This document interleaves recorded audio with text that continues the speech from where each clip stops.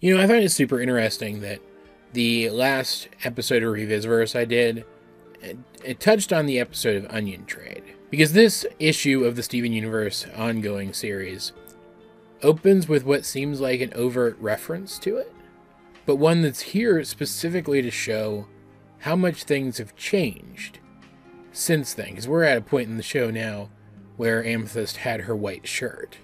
This is pretty late in things. But the issue opens with Steven coming out of the arcade with a gal's figure, excited that the guy's figure has finally been supplemented with a vending machine of gals. And he bumps into Onion and drops the gal that he just got.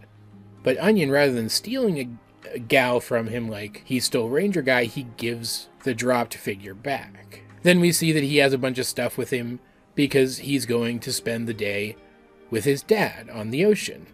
Something that he noticeably didn't do in that episode. He saw his dad. They spent a tiny bit of time together. But he didn't go with him. And also, I don't think Onion at that point in time would have, like, he didn't literally tell Steven what he was going to do, but he indicated it. I don't think he would have done that back in that early episode. And then, to keep this theme going, very, very soon afterwards, the Gems are getting ready to go out on the old sloop. But rather than leave Steven behind this time, since he has grown so much and come so far, they're going to take him with them. So he actually gets to go out on the ocean with the Gems now, just like Onion got to go out with his dad. He gathers up a few supplies before he goes to go fishing in the kiddish way that Steven might do that. And it is going to be a long mission, but he is along for the ride, and he's super happy about it. And you even get to see a few panels of him just hanging out with these three members of his family in a situation that we've never seen him in before, really. They're out looking for a gem artifact today, a crown of some kind. I can't remember what Garnet called it. But when they show up to get it, something happens that I would have loved to have seen this late in the show's run. And I've talked about this before. Like, first of all, this is an old school kind of retrieval mission. Something that we didn't get in later episodes. But a corrupted gem also shows up.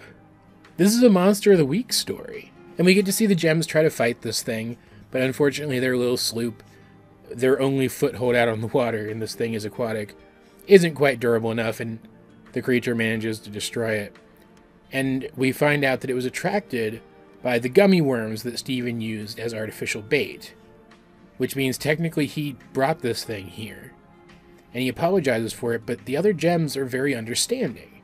You can see how much they've matured and how much their relationship has grown. And when they come upon, just out of happenstance, Onion and his dad, out on their boat, they enlist their help to defeat this creature and retrieve the item, with Onion even using his harpoon from back in Bubble Buddies to strike the final blow. It felt like this issue was specifically pulling in elements from early episodes of the show and re-envisioning them how they might appear in an episode set at this point in the timeline. Something that, again, I talked about in my reviews a lot, and even in my theory videos quite a lot, too, probably, knowing myself. I don't really remember now, though, now that I think about it, that I would have liked to have seen. I liked those early episodes, and using them as a benchmark, like this issue did, to show how far the characters had grown by putting them in a similar situation after the growth had happened, would have been a great way to play off the nostalgia and also very quickly show us how far the characters had developed. And I don't understand why they didn't do it in the show proper, since it would have kept to the premise of the show. Like, they basically dropped that premise of the show after a while, and that bummed me out, because it was fun. And that's really what this issue is. Like, I don't have anything else to say about it. Like, the themes in it don't really go above and beyond what I've already talked about. The theme of revisiting this older style of storytelling through a newer lens. But, like, it was fun. It was fun and wholesome. And while, granted, they maybe shouldn't have put Onion and his dad in that situation. Like, there wasn't really anything else they could do.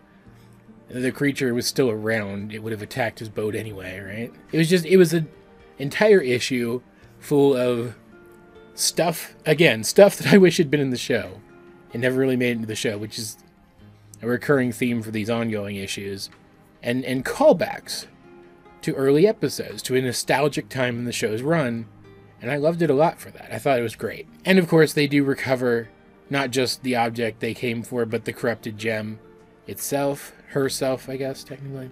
And while we don't get an explanation for what this gem artifact is or what it does, even that's kind of in line with that older style of episodes, so it just fueled the nostalgia. But yeah, as per usual, what do you guys think of the 7th issue of Steven Universe Ongoing? If you have read it, let's get a discussion going in the comments section down below. I feel like I need to say more about it, but there's not more to say about it.